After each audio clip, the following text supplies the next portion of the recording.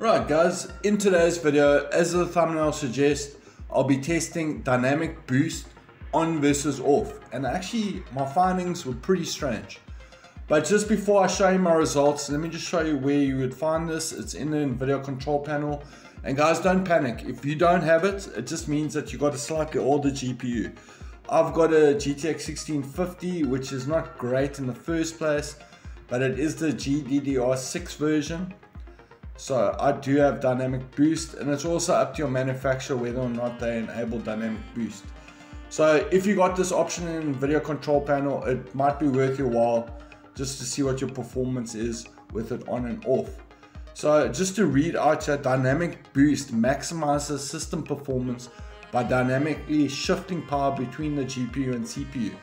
So my thinking was that dynamic boost, it's always if you do have this option in the Nvidia Control Panel, by default it is going to be on. But my thinking was I'm getting better performance with dynamic boost. So I haven't tested it in quite some time. But guys, just bear in mind, I've got a GTX 1650 laptop, so it's not the stronger, or it's actually quite a weak GPU, as well as i5 10200H CPU. So my CPU is pretty weak. It's a quad core, high performance, in brackets, inverted commas, CPU. But I mean, quad core CPUs get caught with their pants down in 2023, let's just be honest. So my thinking was, by having that enabled, I was going to get better performance. However, my results say otherwise. But before you get to those results, guys, please head on over to my YouTube homepage. If you are subscribed to the channel, please just ensure that the notification bell is selected over here.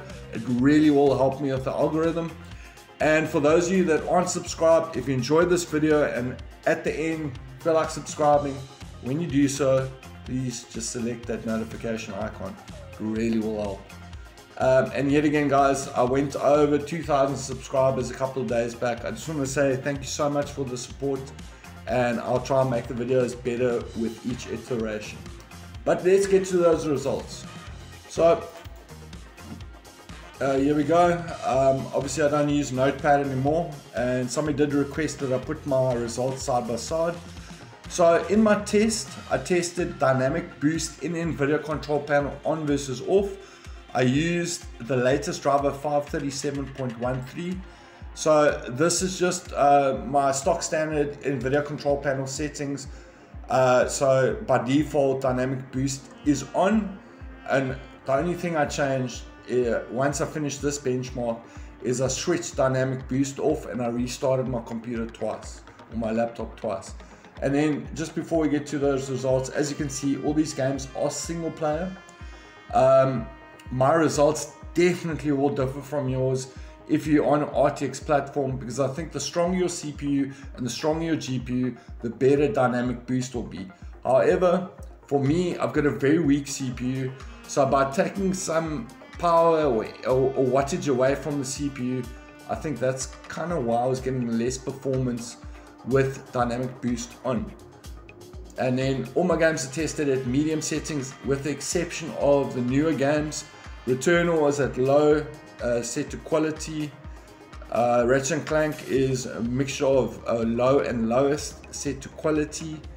Remnant 2 is set to quality on low. Dead Space Remake is set to low on quality FSR 2. Hogwarts Legacy is on medium, and Resident Evil 4 is on a mixture of medium, high and low. Everything else is at medium with FSR set to quality. And then, as mentioned earlier, I did test on the latest Nvidia driver 537.13. So guys, in this column over here, or in this benchmark set over here, I had dynamic boost on. And when I add up all my average FPSs, my total FPS over 15 games, it comes to 1028. And then for the same thing for the 1% lows, I add up all the 1% lows, and my total 1% lows over 15 games was 722. And I actually thought this test was going to go the other way, but as mentioned, because I do have a weak CPU, I think dynamic boost is actually stealing some of my CPU performance. And because I have a GTX 1650 laptop, there's a ceiling where your graphics card can't perform anymore. So I think when you take some wattage away from your CPU to put onto your GPU, but your GPU is already at its ceiling, you're actually stealing a little bit of performance with dynamic boost. Yet again, guys, please, if you're on an RTX system, I don't recommend taking off dynamic boost, because typically if you got an RTX 3050 or 3060, it's paired with the 11th generation CPU. So your CPU is stacked, your GPU is stacked, and dynamic boost really will help. But for people like me that do use a GTX card with a quad-core CPU, I recommend just trying out switching off dynamic boost in the Nvidia Control Panel, because as you can see over here, when over the 15 games, when I add up all my average FPSs, my total average FPS comes to 1034. So a little bit of a boost in average FPS. And then when I do the same thing for the 1% lows, add up all the 1% lows, and my 1% lows come to 729. So you can see over the 15 games, I'm actually getting 7 FPS higher in terms of 1% lows. So it's a bit of a boost, which is kind of counterintuitive, because you think dynamic boost is going to give you a boost. Yet again, if you're on an RTX card and an 11th gen CPU, leave dynamic boost on. Your system is well equipped to dynamically shift between GPU and CPU. But if you do use a GTX 1650 graphics card on your laptop and you've got a quad-core CPU, I think it's worthwhile just switching off dynamic boost and seeing if you actually gain a little bit of performance.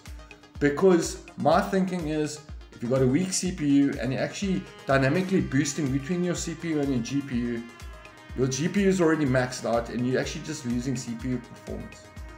So guys, I'm not a IT expert, I'm just a guy that really likes to test out different settings on a computer. So please take my results with a pinch of salt. I just like testing things out and seeing what the nature and relationship are between things. So I recommend just give it a try. If it works, great. If it doesn't work, switch it back on. Anyways, that's my 2 cents. Thank you so much for watching. If you enjoyed this video, be sure to smash that like button. If you have any questions, please hit me up in the comment section. If you're still watching and you haven't subscribed as of yet, now's the time to do so. Guys, but the most important thing is, it's people like you that make a difference. Enjoy the rest of your evening. Cheers.